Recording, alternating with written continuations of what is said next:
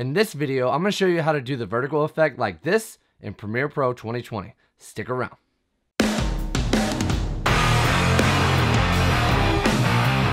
Tyler here from Video Editing with Tyler White. If you want to learn how to edit video like a pro, start now by subscribing and hitting the bell so you don't miss anything. The vertigo effect has been around for a long time. It's been in movies like Jaws and Poltergeist, and there's a lot of stuff that actually goes into it, but I'm going to show you how to fake it really easy in Premiere Pro.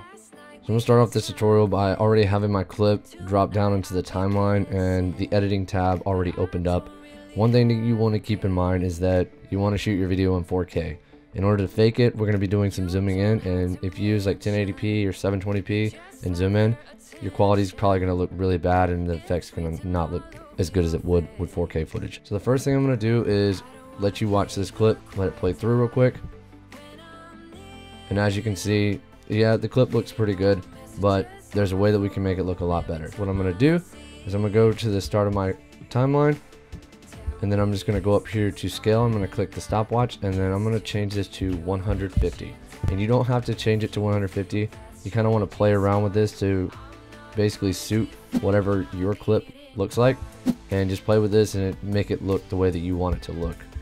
And then I'm going to go to the end of the clip, and I'm going to click on this add keyframe button, and then I'm going to change this to 100.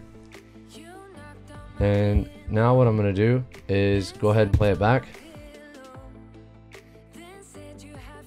And now you can see it's starting to look pretty good. One of the things that I like to do as well is I like to speed up the clip a little bit to make it look a little bit more faster.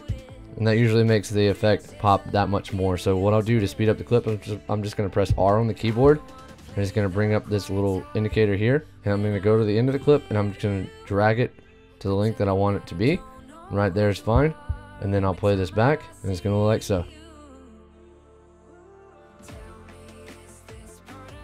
Continue to perfect your skills by checking out this video. Edit like a pro by subscribing and hitting the bell so you don't miss anything. I'll see you in the next video.